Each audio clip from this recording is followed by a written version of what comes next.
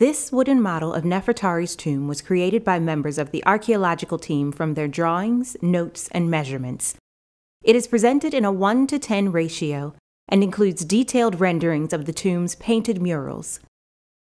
Nefertari is represented throughout the paintings wearing a plumed crown and vulture headdress, symbolizing her connection to Mut, the mother goddess. The name Nefertari appears in a cartouche, an oval-shaped grouping of hieroglyphs that indicates a royal name. Nefertari means beautiful one, daughter of Mut.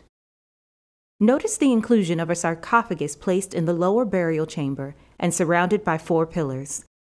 In the exhibition, you will encounter Nefertari's sarcophagus lid along with the other items that remained in the tomb at the time of its discovery.